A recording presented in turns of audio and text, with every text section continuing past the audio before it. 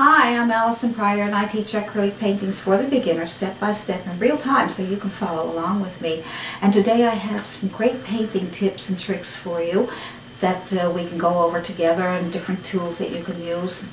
Some easy techniques for you to be able to start painting and doing all kinds of different techniques that will help you make better paintings. Okay, so what we'll do now is we'll get our paint. So what I'm going to do to get the sky, I'm going to dip into yellow with my 1-inch brush. Because I got a bigger canvas, you might only need a 1/2-inch brush or maybe 1/4 inch. You know, you don't need. But judge it by, and it's a bristle brush, just judge it by the size of your canvas. Let's put some yellow on there. And we'll put the yellow on first and we'll just start adding colors after. So there's your yellow. Good. Nice. Now we want to work wet on wet because everything will blend so nice. Good. Just put your paint on there, your yellow. And this time what you're going to do is you're going to add a little bit of, let's try a little bit of red just to see on the corner of your brush, anywhere at all, just not long as it's not too much. So if you use the corner of your brush, you'll have a little control. So let's just add a little bit of red up here just to start and see how it's blending nicely because it's all wet. If that yellow underneath was dry, then the red would just cover up the yellow. It wouldn't be as pretty as it is. It would just be red on top of the yellow. The yellow will be all gone. But now let's see how you can keep the yellow. Isn't that nice? Now, let's get some more yellow. So you can keep your brush dirty if you want. And just get some more yellow. I'm just going to get some yellow. And you're going to need, if you got a 16 by 20 canvas, you're probably going to need a lot of paint. So get more yellow and come down underneath that. We're trying to work so it won't dry on us. See how that blended really nice right there? Isn't that pretty? So you may have to practice that. You know, you don't really need to practice a lot maybe, because you know why? All you need is to have your paint wet. And if your paint gives you a hard time, then you spray it. See? Just get a little spray bottle and put some water in it and spray the canvas. Mist, I should say. Mist it. Just don't miss it. Now, yellow. Okay, good. Look at that, how pretty that's coming out. Isn't that nice? Good.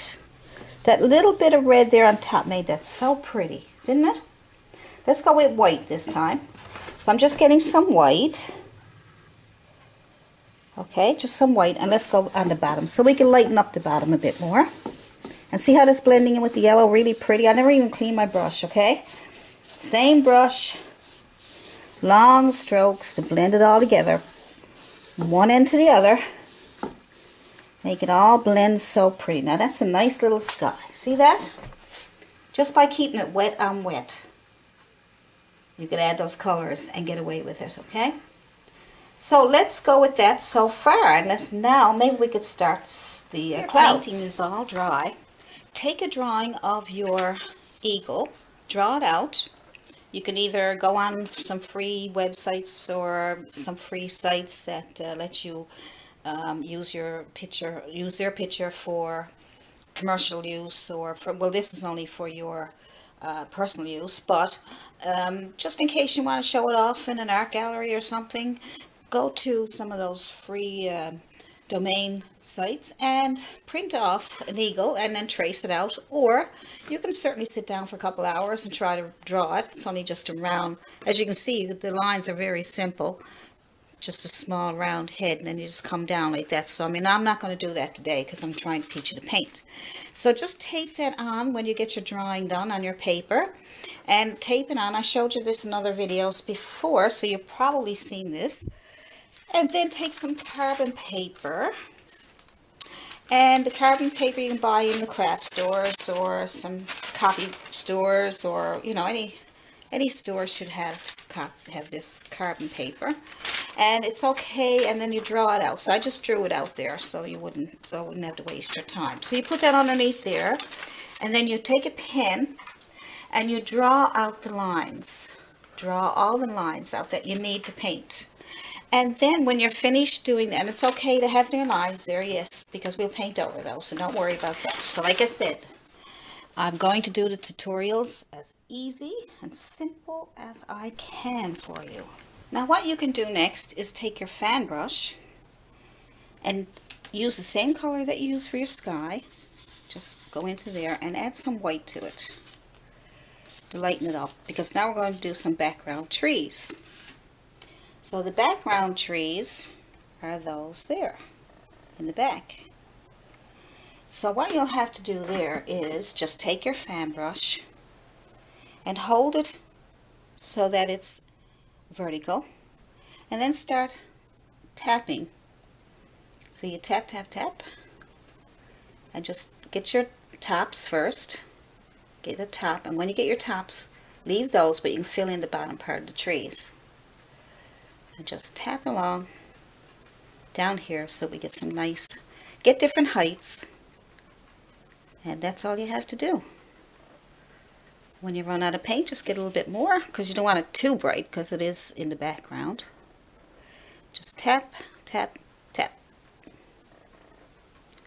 Good. You can go over some of the ones that you have done just to get them more pronounced and more shapely.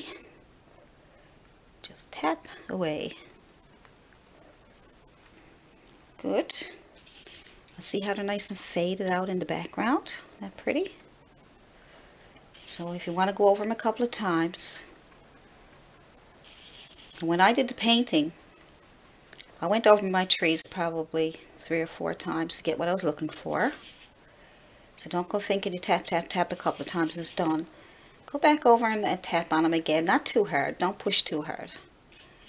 And just tap on them till you get some nice trees. Good. And that's all you have to do for that part. See how easy that is? And we lightened some of those up now when we put the moon on there. Now, very good. There they are. See? That was done with a fan brush. So as long as you get your tops, it'll look like trees. Good. Hi guys, I'm Allison Pryor, and I'm going to show you the supplies that you will need to paint along with me. So first of all, you're going to need some of these brushes here. They're Bristle brushes. I got a 2-inch and I got a 1-inch and a 1/4 inch Bristle brushes. So I have some of those on hand. Also, you can have some fan brushes. I like to use fan brushes in my paintings, and you can have different sizes, a small one and some nice bigger ones. There we go. These are nice, and this is sable and some are Bristle. Most of them are sable. I like the soft ones. And you can have a smaller Bristle brush, and you can also have palette knives in case we do some mountains. Alright, they're always good to have on hand. None of these supplies are real expensive. And Filbert brushes are really nice. See the round top on it there? Good. And you can have liner brushes. Liner brushes are really nice for small details. See, I got small and I got large and a long one and different sizes, whatever you have on hand. And I like sable brushes, the chiseled edge brushes, where I have one that's an angular brush and just a flat brush and a chiseled edge. And they're great for lines, making lines and all kinds of things. Also, I like to have, you're going to need some paints, of course. And you can use tube paints if you want, or you can use, I use the bottle paints, I find them really good. And I use the primary colors, always have the primary colors of red, yellow, and blue, and green and brown, and black and white. And you can have all kinds of colors you want. Cad red, cad yellow, ultramarine blue, and sap green and burnt umber is most popular ones that you see on the videos.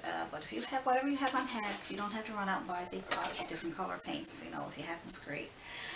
You can also use, we need tape. We always, not always, but sometimes we will tape off our horizon line. That's painter's tape. And I like to have a misting bottle. And I like to have a nice sponge for foliage, my use that, and some paper towels and some water, with a jug of water for your paints. And the supports that you can use to paint on, it can be watercolor paper, or it can be canvas board. Nice canvas board, nice and hard.